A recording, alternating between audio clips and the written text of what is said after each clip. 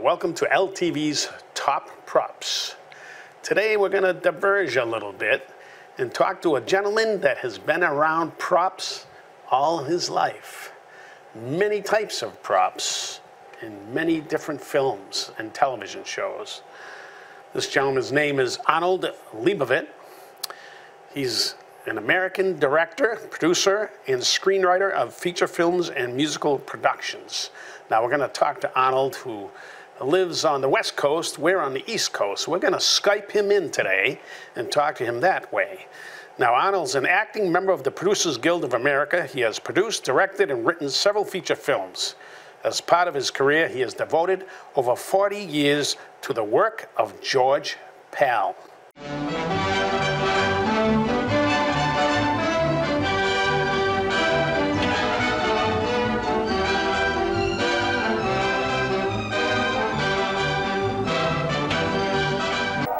His incredible imagination showed the way for a generation of filmmakers and dreamers.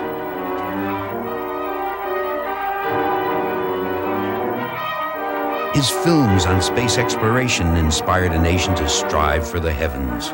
First step foot upon the moon. I take possession of this planet on behalf of and for the benefit of all mankind. Take a look behind you. Wow, the geography books are right. It's more beautiful than I ever dreamed. When people say this is impossible, it can't be done, I'm already interested. The fantasy world of George Pal.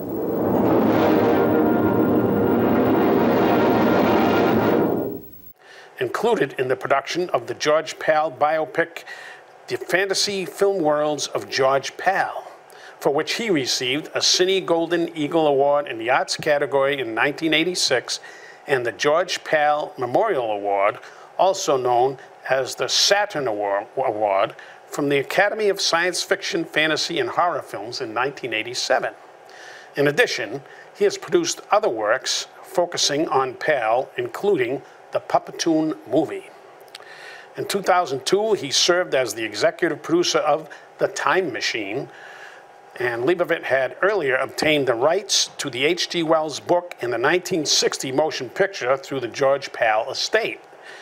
This film was produced under the direction of Wells' great-grandson, Simon Wells. But today we're going to focus on George Pal's early works, and Arnold's going to talk about his film that he created in 1985 called The Fantasy Film Worlds of George Pal. So, we're Skyping you in today, Arnold, and welcome to the show. Great to be here with you, Carl. So, can you give us a short little bio about yourself? Where do we begin? The beginning. Childbirth? You want to go to the birth canal? Well, I was born in Miami Beach, Florida. I always had an interest in film. Even as a kid, I used to make films with my brother. Maybe he was 10 or 11 years old. We had a 8mm sound camera, which was very unusual for the time because nobody had those things. And we used to shoot little documentaries and travelogues and so forth. And I guess I always had an interest in film. When I was growing up, I was taken by a number of iconic filmmakers. I guess my first that I can remember probably was Cecil B. DeMille, The Ten Commandments. I think the thing that got me interested in it was probably just the spectacle of it and the special effects. But I would say my top influences were George Pal, of course, we will talk about. Walt Disney, of course. He was everyone's avuncular father on television. You couldn't be not, inspired by Walt. and Ray Harryhausen. And it's funny because all the people that I admired, all the people that I looked up to, I got to know or meet all of them, including Walt Disney. Wow. And that meant, that was a big deal for me, to be able to, as a kid, to be able to see these people. Older, I became closer friends with Ray, and then George, of course. I met him probably in the late 70s. Okay. I was working on a film.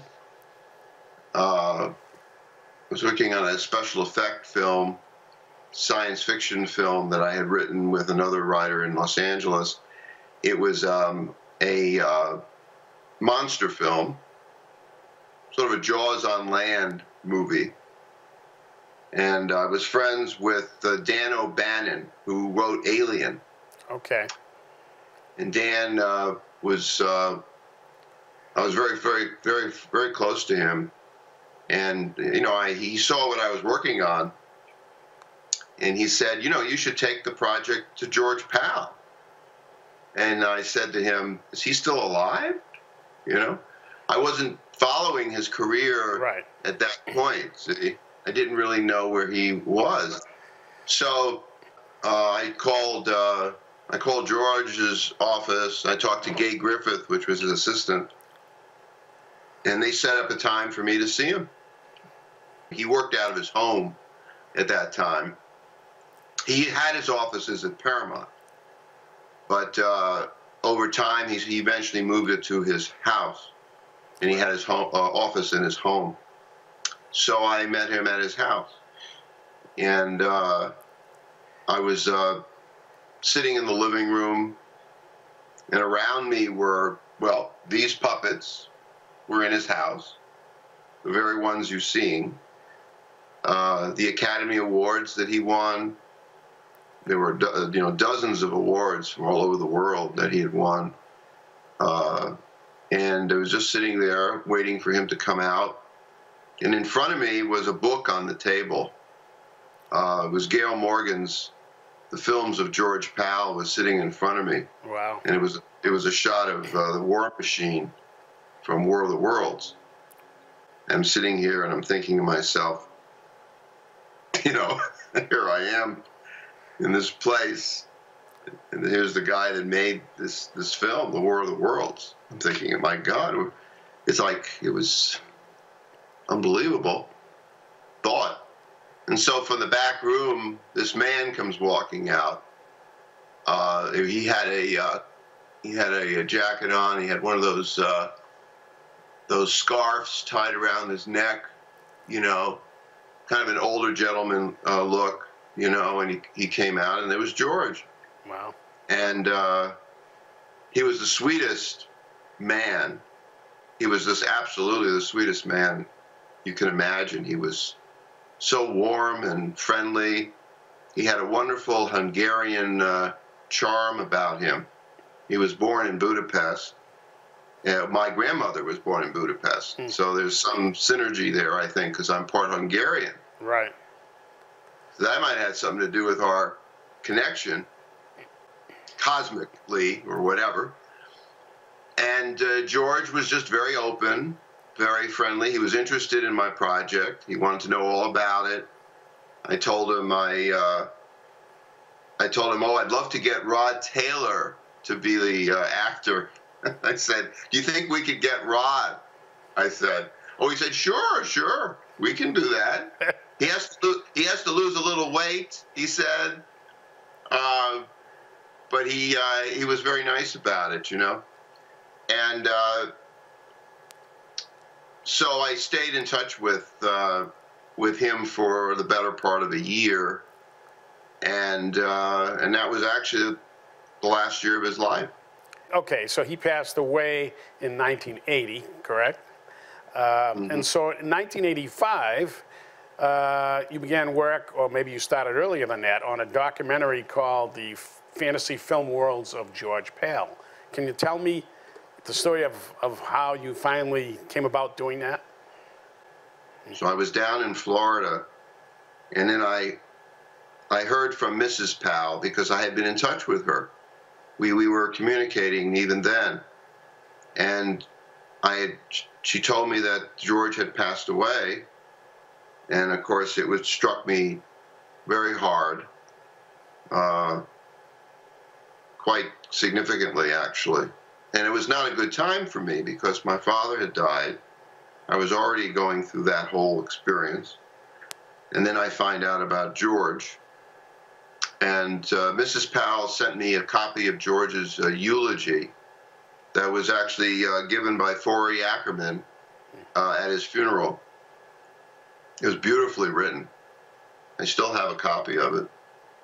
And I told Joka, I stayed in touch with her. Joka was her first name. Joka stands for Elizabeth in English. Joka, it's Z-S-O-K-A. Joka was her Hungarian name. Okay. And I stayed in touch with her, and I said to her, you know, we really should do something for George. We should do some tribute to him. And that was 1980. And she had heard this sort of thing from a lot of people. But you know, the way things go, people just talk, you know, nothing really always happens. It's not easy to do these things. So it was about 3 or 4 years later, actually, 4 years had gone by. I stayed in touch with her. I was in Chicago working on projects. And I just started tooling around and saying, I started writing a proposal to do a film on George Powell. And it was around 1982, 83, something like that. And then I went about trying to put the pieces together to make it. And I was driven to make it. I mean, it was not just some idle idea. I felt so strongly about it. And I started to put together a proposal. I went to the various places. I went to the American Film Institute. They turned me down. I obviously was in touch with the Motion Picture Academy. They were very interested in the project. They eventually made a special George Powell lecture at the Academy that was set up by Ray Bradbury and a few of his friends. So they are very interested that I was interested in doing a Powell film because they had set up this lecture at the Academy. It was one of the first meetings I had when I went out to Los Angeles, was to meet with the Academy. And they were very supportive of my project, but only as a support. There was no financial support. Right. And that was very difficult. I couldn't get anyone interested, really. Finally, I had to do it myself. Myself and my brother and some financial friends were able to put together some dollars for it. I had very little money to do it. It's almost, this has been the story for all of these projects, all these preservation ideas. They're very hard projects to do. And we eventually did most of it, but on a very tiny budget. And I needed help from everyone to make it. Right. I did get interest from public television. I met with KCET in Los Angeles, and I became friends with one of the major producers or executives at the station, and he actually agreed to do it. He actually agreed to do it. He came up with a budget for it, and I was working with public television, but for the amount of money that they were going to give me to make the film and the time constraints of doing these interviews, and I wanted to do, we know what ended up happening, how many we ended up interviewing, we'll talk about that. It would never have been enough money to be able to accomplish what I ended up accomplishing. I know when I did my interview on Turner Classic Movies a year ago with Ben Mankiewicz, he was asking me, and a lot of them asked me, how did you get so many people in the film? Right. Because it's very unusual to be able to get so many different people, mainly because cost factors, the amount of time you have to wait between doing the interviews, availability, setting it up. Usually you're on a very narrow constraint. You have to do a film, say, in 8 weeks or 6 weeks, and you got to get whatever you can get in that period of time. Well, I just didn't buy that. My feeling was I had to do it all. Otherwise, I wasn't interested in doing it. So I waited. In other words, if it took a year or 2 years, I waited for the people to be available. I stayed in touch with them. And when they were available, I went and I did the interview.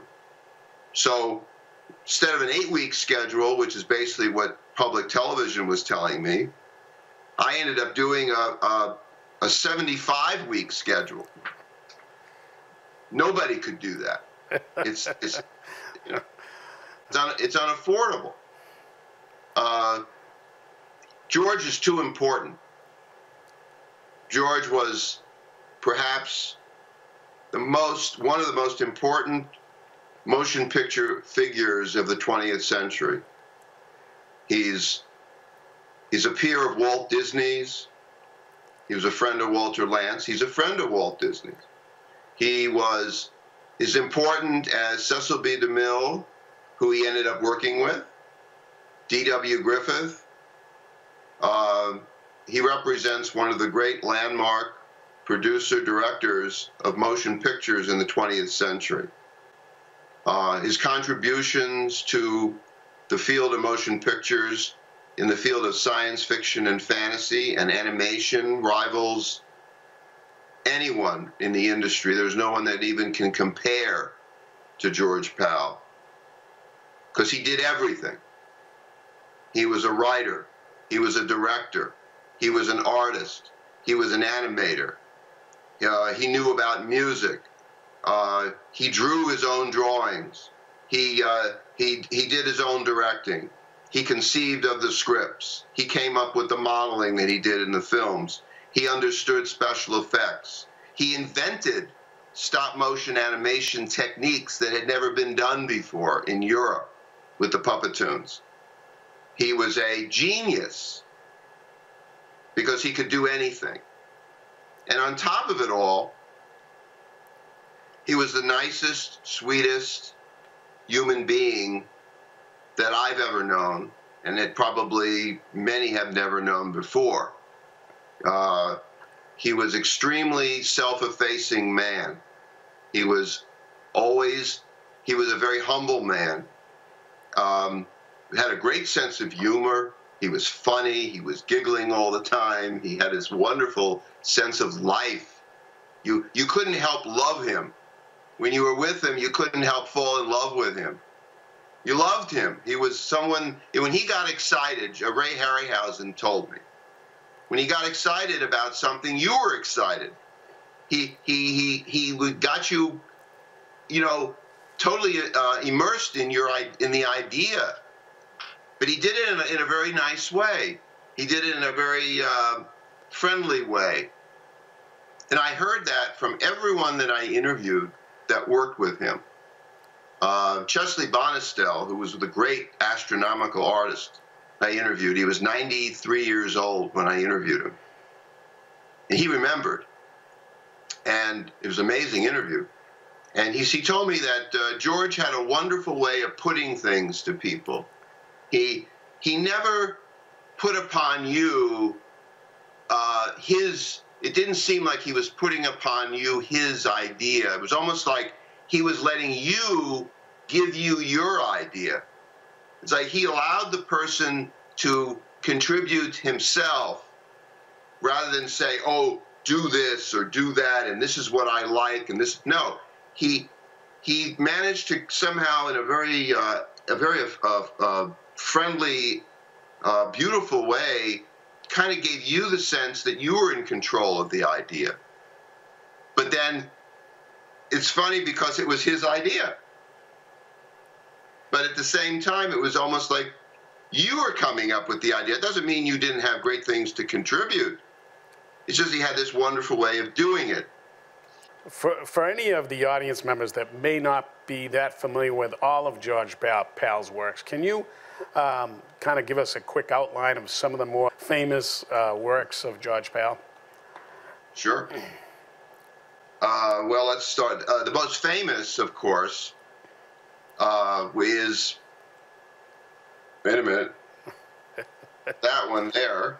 Yeah, I'm familiar with that one, yeah, Time Machine. I mean, that to me is the most famous for me, and we can talk about that. Now, you can't see in the room, but I have War of the Worlds over here. We can do that later. War of the Worlds is probably his most successful film, and it's the film that has a great deal of notoriety. Even today, audiences pack the house to see it. They do for both of these films. I mean, it's unbelievable. They struck people in a certain way. So it's a very interesting story how when George was making his Puppetoons, goes to Paramount, then has access to the story departments, and then he discovers these two projects that DeMille was going to do. And of course, he's working with DeMille at Paramount, and he goes to DeMille, and he says, I'm interested in When Worlds Collide first. Because he had done Destination Moon, which is another well-known film. Destination Moon was the first space film in Technicolor, too, that was made. And it was very successful, and Paramount saw how successful it was. They saw the lines outside of the block in New York. Barney Balaban was the head of Paramount, and he was so impressed. He said, who is this guy that made Destination Moon? So they brought George into Paramount to make films. So when he went to DeMille and said, I'm interested in this When Worlds Collide, DeMille was actually very interested in George because he impressed him. And he knew that he knew the special effect and science fiction area, so they let him make it. It's a very interesting story. And when Worlds Collide became a success, George already was working on other projects. He had already wanted to do War of the Worlds, believe it or not. He knew about it from the 1930s. It was a very well-known story. George was already interested in making War of the Worlds. When he found out Paramount had it, it was like he wanted to do it, and they said yes. And DeMille was his advocate. DeMille was on the set when he made the film, both films. DeMille was there. I mention it only because they have a DeMille-like quality. Both When Worlds Collide and War of the Worlds had all the forces of Paramount when he made them. Every department of Paramount was involved in the making of those two films, and you can see them. They're more epic looking, like DeMille. They have a larger cast. The special effects, it has a scope to it. A lot of scope. If you watch those films, they really are DeMille-type movies. Right. George had the benefit of DeMille and Paramount, but of course he was really responsible for the movie. He came up with everything. But him and Byron Haskin, who directed it. However, the success of those films is what catapulted George, because what he was doing, and as I've talked about in many interviews, is George was making epic science fiction. What differentiated George Pal movies from other people that were trying to make science fiction and fantasy movies is he was doing it on an epic scale. Right. His movies were in Technicolor. They were big. They were being shown in theaters all over the world. And he's the first one that gave science fiction and fantasy a platform for a mass audience. And that's what differentiates George from, say, some of the smaller people that were doing science fiction movies. George was the one that set it apart and launched the genre and made it so popular that even as you see today, over the past 75, 80, 90 years, let's say, since George made his films, the science fiction and fantasy genre has become the most successful genre in the history of motion pictures. And George is the one that really invented, he's called the father of science fiction and fantasy in modern film. Right. Because he really created the genre for modern audiences.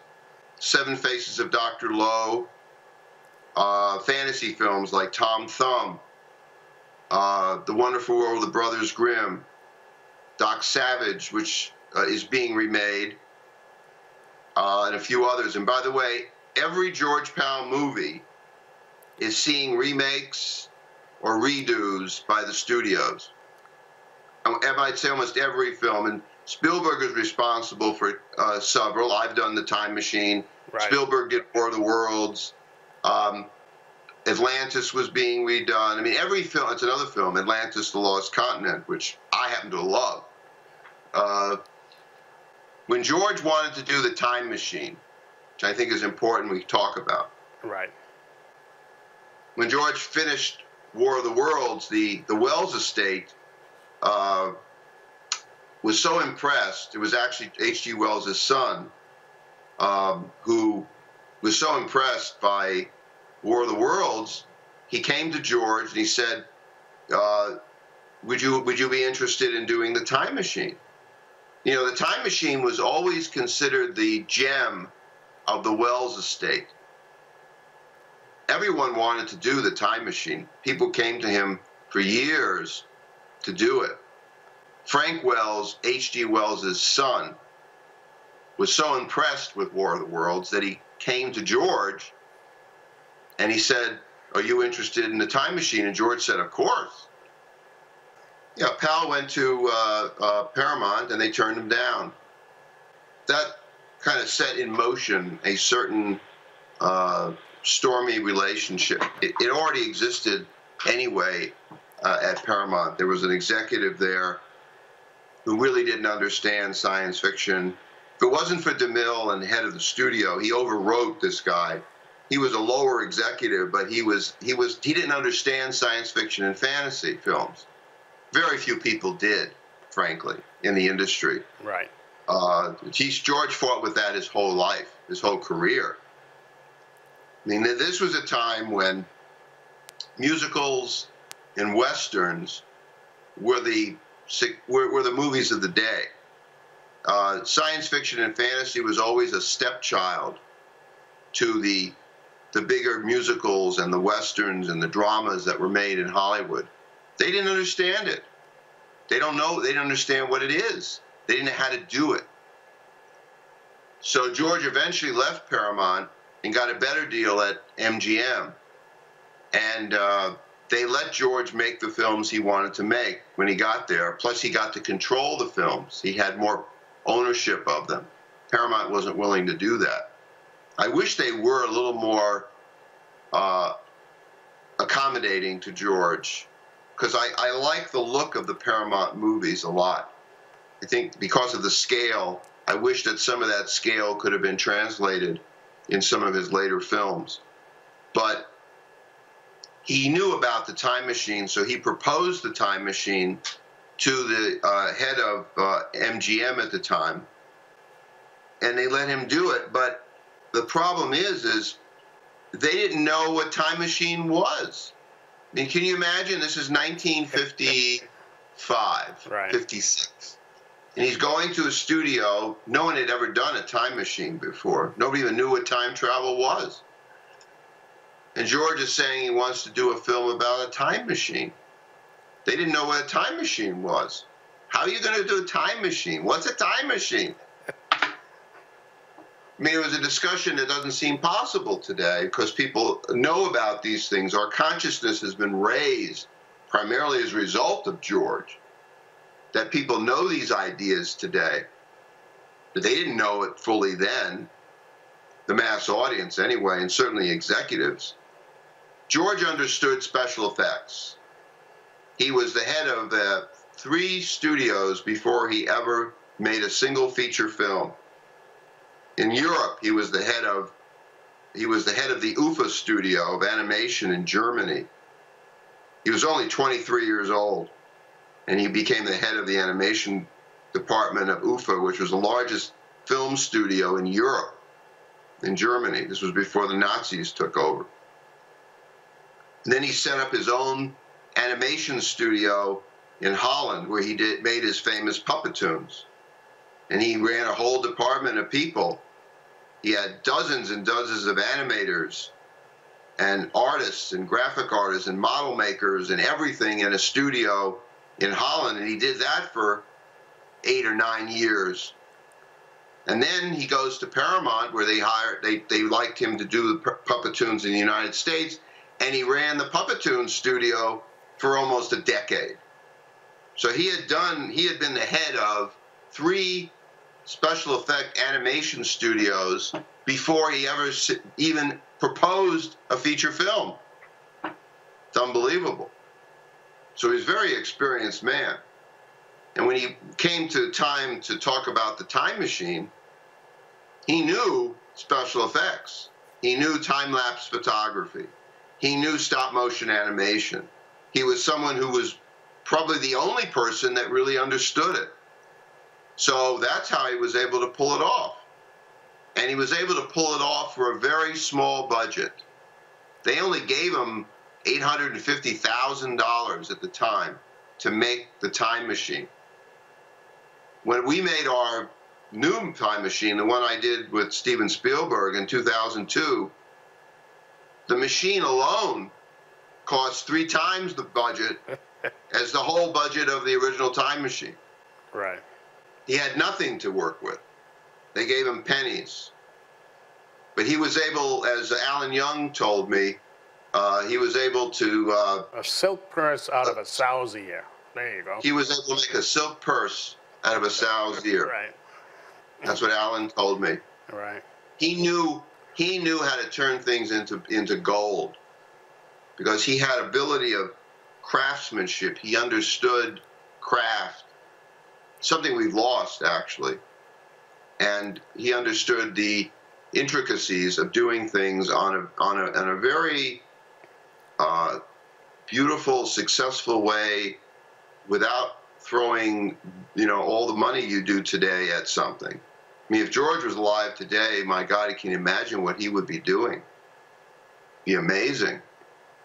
So in '85, when you decided to do the documentary on George Pal, the fantasy film worlds of George Pal, you put together a list of filmmakers, actresses, actors, production people, animators that you wanted to interview. Can you just kind of go through that list of the people that you interviewed back in '85? It wasn't a difficult list to put together. Well, 2 things happened. I asked Mrs. Pal, who, by the way, if it wasn't for Joka, and I have to say this, it wasn't for her, none of this would have been possible. I mean, Mrs. Pal practically adopted me as her second son. I mean, I had a relationship with her. It was almost like she was my second mother. It was a very unusual situation. And she opened up the doors for me in Hollywood. If it wasn't for Joka, nothing would have been possible. She let me go through her Rolodex of contacts. George had a book of, like a directory, your addresses and names of everybody, and she said, here. So it had everybody in it. So I would call Charlton Heston or Rod Taylor or Alan Young or anybody. And Joka gave a stamp of approval. She wrote a letter that said that Arnold is doing this project. Please help him, please cooperate, blah, blah, blah. So as I said, if it wasn't for Joka, I wouldn't have been able to do all the things I did. It was very easy for me in a lot of ways, for some people, because how many people can call Charlton Heston up? And I did that. It wasn't easy for me because, I mean, these are people that I admired. Can you imagine? Moses? Right, you called up Moses. Yeah, there you go. Right. And here I am talking to the guy that, I mean, it was beyond comprehension for me to be talking to Charlton Heston and to meet with him. He was wonderful, by the way. he was just the nicest person in the world. Well, I was going to say, you know, Charlton was one of many in the list that you ended up interviewing for your project. And Yeah. people don't understand that very few of these actresses and actors and people sat down to do these types of interviews back then. And historically, you have this archive that you're sitting on of these interviews that nobody has ever seen the complete interviews. They've seen little snippets, correct? They've seen snippets in your film, but nobody has seen the complete interviews where they got into a lot of different topics probably. So this is the archives that you're sitting on. So that's why I want to kind of get an idea of some of the names of the people that you did interview for this project. Yeah, well, we're starting with Heston, and the list goes down from there. Rod Taylor, who never did an interview, by the way, on this before. You're absolutely right about that. And the reason for that is what you just said. They didn't do interviews. They didn't really, there wasn't an occasion to do it, and he didn't, they were very private people. Rod was very private, very protective guy. He didn't, you know, Rod never promoted the Time Machine in public. Like actors do today. You see them out openly promoting movies. Many of these people didn't do that unless they had to. My interview with Rod was probably one of the first of its kind ever done. I was scared to death. I'm sorry I diverge every time. I can't help it. I want to go through the list, but I was scared to death when I did the Rod Taylor interview. Again, you know what I'm talking about, Carl. I mean, you're talking about a film that had so much impact on me as you. Can you imagine what it was like for me to meet him? I mean, to be in his house and for him to let me do this? I was in awe of him. He stood on a pedestal as far as I was concerned. I thought he was one of the greatest actors. I just loved talking to him. I did Alan Young, of course, who was Philby in The Time Machine, which, again, was one of the great performances, characterizations that I had ever seen. And I asked Alan about the camaraderie that he had with Rod and how George had spent so much time understanding what that meant in terms of the movie and how that camaraderie was the pivotal hinge point of the whole movie. That relationship between him and Alan Young that makes it so emotional, so resonant today. There's one of the early interviews. The early interview I did was with Chesley Bonestel. And Chesley was the great astronomical artist who did the Life magazine, the very famous picture of the drawing he did of Saturn. It was on the cover of Life magazine. But he was a wonderful artist. He was an architect. He did the Golden Gate Bridge he designed, the Chrysler Building in New York. But he was also a production designer on motion pictures, like The Hunchback of Notre Dame and many other films.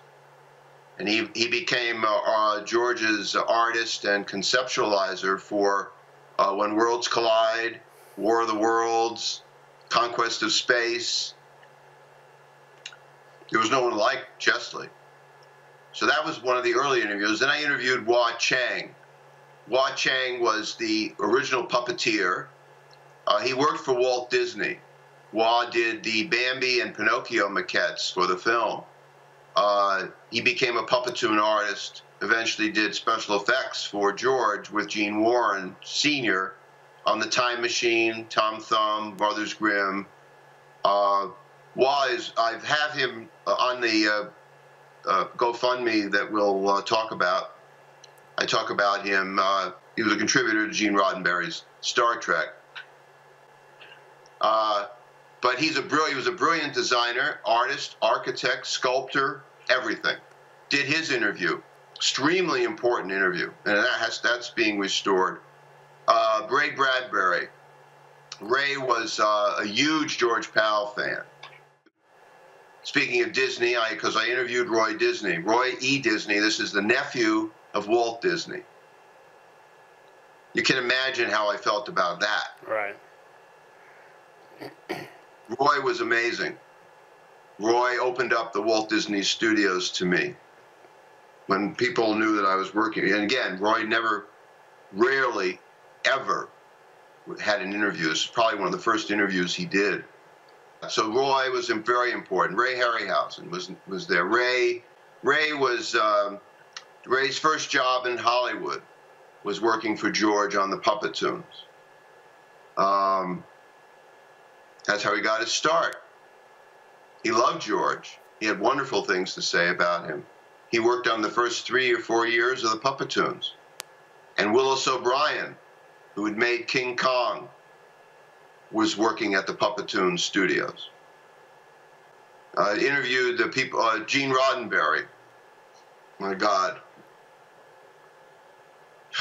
Gene and George had their offices across from one another at Paramount. And Gene went through a lot of trials and tribulations on Star Trek. It was a very hard project for Gene because nobody understood science fiction. Nobody understood space. He couldn't even sell Star Trek to the studio. It wasn't until he came up with the idea that it was a wagon train to the stars that they bought it. They bought it on the basis that it was a Western in space. That's how he sold it. Right. That's how he sold it. Yeah. Anyway, Gene loved George. George was his mentor. I mean, he was very emotional about it. George, he was like a father figure for Gene. And he went to him for advice on the making of Star Trek, things that he did. And it's one of the great rare interviews with Gene Roddenberry. Very important interview. So we had Alan Young, then go back a little bit, Tony Curtis and Janet Leigh. First time that Janet Leigh and Tony Curtis probably ever spoke about the subject of Houdini, one of George's great movies on the Magician. Probably the greatest Houdini film ever made. It was Tony's first movie, Houdini. When he talked about George, he was like I am. He was in tears. He couldn't even talk about it. He was choked up because of how much he loved him and how affected he was by him. Because it was because of Houdini that launched Tony Curtis's career. And Tony was wonderful. Then I did Janet Leigh, sweetest person on the planet. And she talks about Houdini. So those are two more. Tony Randall, who did Seven Faces of Dr. Lowe, never did an interview for it before. First time ever discussing the film. He generally wouldn't talk about it. He wasn't a big fan of special effect films. And of course, George and him had this wonderful bond. He loved George, like everyone. He told me that there's never been anyone in his life that he's known like George Pal. He loved it. He loved him. It was probably the greatest thing he ever did in his career, playing a tour de force of 7 characters. That was a wonderful, wonderful experience with Tony. Then I did Joe Dante. I wanted to do Stephen. I contacted Stephen about the interview. At the time, he was very busy, and now he'd probably do it more readily. I ended up doing a film with him. But at the time, he thought Joe would be better to talk about George. So Joe ended up doing the interview because he had just done Gremlins. And so I had a nice interview with Joe. And of course, I've been friends with Joe ever since, who is a wonderful, another amazingly wonderful individual. Okay, Robert Bloch, who wrote Psycho. Right. He was the original author of Psycho. And Bloch was a very good friend of George's. In science fiction, he was developing projects for him. It's a very rare interview with Robert Bloch. Walter Lantz. Walter was George's best friend in Hollywood. When he came to the United States, Walter got his citizenship papers for him, become an American citizen. He was very supportive of George, and they became lifelong friends. And of course, the story I talk about in my lectures and my appearances is the appearance of Woody Woodpecker in all of many of George's films. Gene Warren Sr., I have a whole hour with Gene. It's probably the only interview he's ever done. Gene did special effects for all of George's movies, plus other films, you know, Jack the Giant Killer, and right. They did Outer Limits, they did Star Trek. Projects Unlimited was his special effect company in Hollywood. So he was a very important figure in special effects. Gay Griffith, who was George's assistant. It's the only interview she's ever done. Interview with Ward Kimball was particularly interesting. Again, this goes back to Disney. I became friends with the 9 old men that were alive at Disney. Ward was one of 4 of them. I knew Ward created Jiminy Cricket, Pinocchio. Ward was one of the great geniuses of the Disney studios. Walt, the only animator Walt ever said was a genius. The bigger story is that all the animators knew George because of his Puppetoons, because Walt showed all his Puppetoons to the animators, and they had a huge influence of the animation at Disney and Disneyland. And Roy talks about that. Barbara Eden, who is, of course, I Dream of Jeannie. She was in 2 George Pal movies. She was in 7 Faces of Dr. Lowe and The Wonderful World of Brothers Grimm.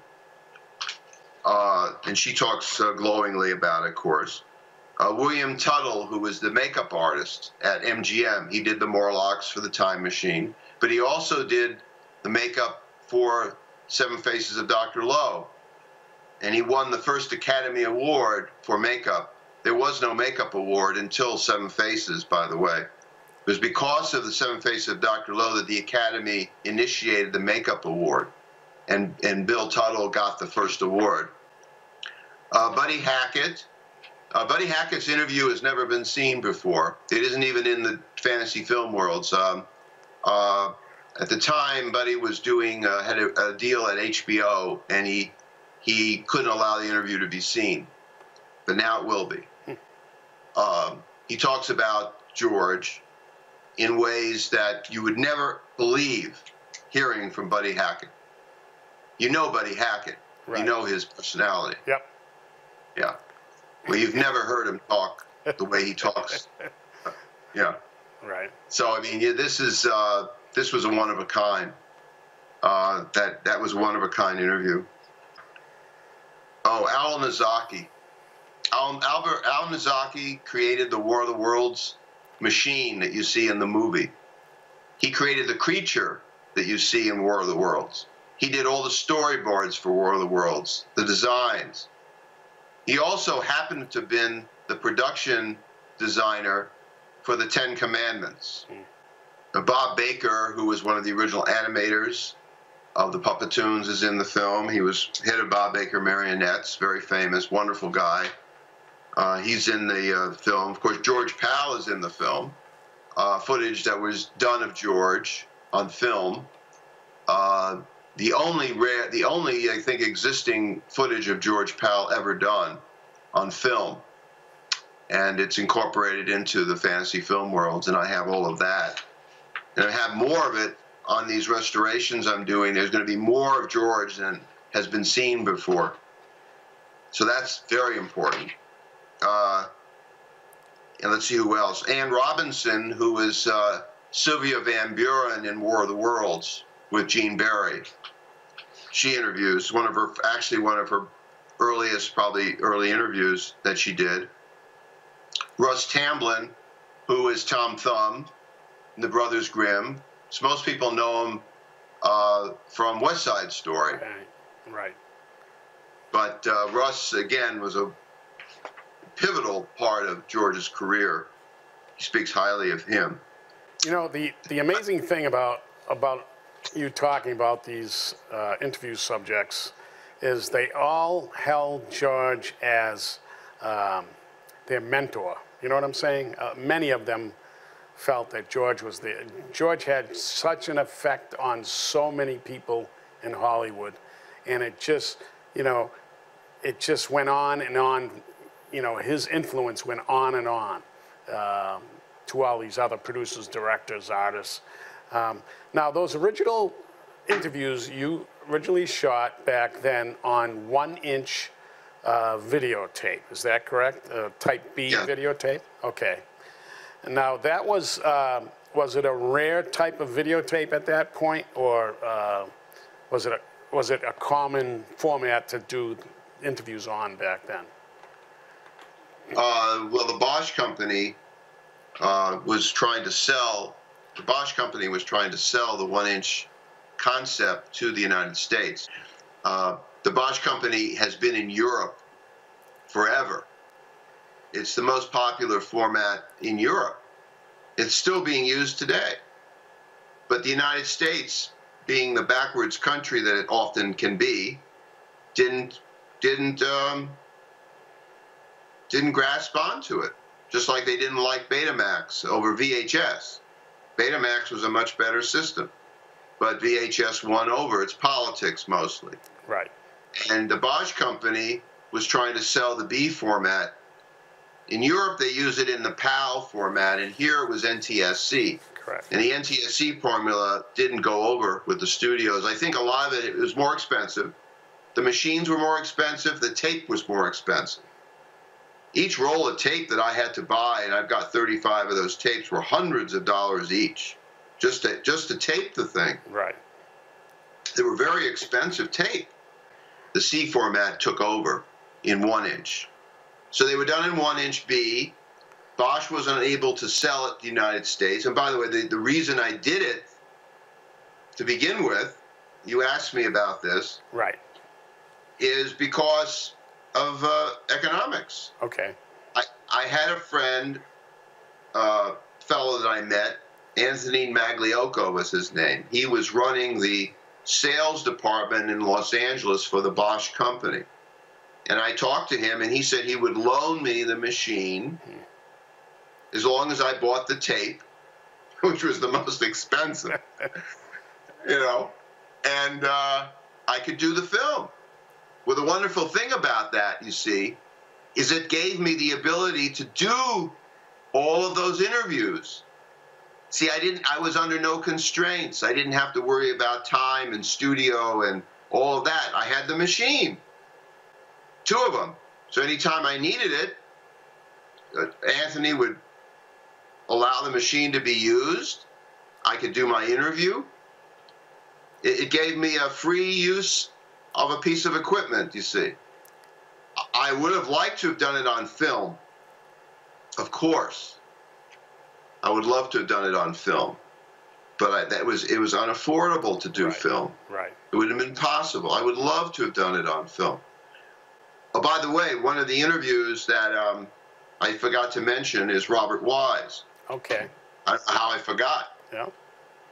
Robert Wise was the president of the Academy at the time, and he wanted to get me into the Academy because of the film. We showed the Fantasy Film Worlds at the Academy for the George Pal Lecture in 1985, and Bob was the president, and he introduced it, and I invited Gene Roddenberry to come to be a co-introducer, and they both did that. As a result of that relationship, I became a lifelong friend of Robert Wise. And I can't help but talk about him because Bob Wise was very much another icon, not just an icon, was the icon of Hollywood, having made the greatest, perhaps, science fiction movie of all time, The Day the Earth Stood Still. The 1-inch videotape originals that you have, I assume they're in a safe place and they're kept in good condition. But you are now embarking on a process, or you've begun a process, of taking these interview tapes and transferring them to digital files. Is that the process that you're doing right now to preserve them? Yes, exactly. I put together a GoFundMe campaign to try to fund the process. I've had to basically most of my own money to do it. I obviously need to get these preserved for future generations. I need to have them access for availability for things that I'm doing right now with my current projects as well. But eventually they'll be probably donated to an educational institution or the academy or something like that. If I don't do them, they'll be lost. So there's not much of a choice here. Yeah, they have to be done, otherwise they're going to sit and be ruined. So I've undertaken the digitization of the interviews. The bugaboo about the whole thing is there's only 2 machines available in the world that are NTSC B format machines because of the rarity of the machine. It wasn't something that went over in the United States, and there's only a few of them around. And there's only 2 working machines in the world. And those 2 machines I have access to, but they're extremely expensive. To do a 1-hour transfer is hundreds and hundreds of dollars. And I've got 30, 40 tapes. Just add it up. So I'm trying to do the tapes as I can, you know, gradually. But I need help.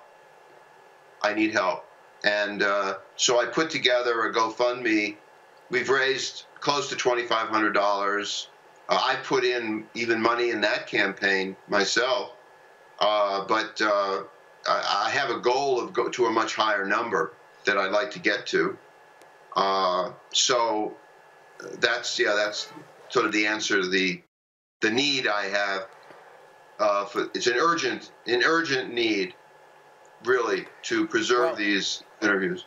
We're going to make sure that we share, you know, that information so that people can get involved and help preserve these 1-inch original tapes. They're the only ones of their kind that exist. So that's pretty exciting. I'm glad to hear that. But I want to thank you for taking the time to talk about this project you're working with now to get these interviews transferred, digitized, and preserved for future history. It's a fantastic project, and you're a wonderful gentleman, and thank you for tackling this. And you're the only person that could tackle this. So I'm looking forward to hoping to share all this information so you can get some funding to get it done. Well, I appreciate, Carl, very much your interest. Not to mention your love for the same thing that I'm in love with. Your dedication, your interest in the time machine, having made a time machine yourself. So I'm indebted to you and grateful to you for even offering to help. So I appreciate that very much. Well, Arnold, thank you for Skyping in with us today. It was a wonderful interview, and I'm sure it's enlightened many of our viewers. And I hope your projects come to fruition.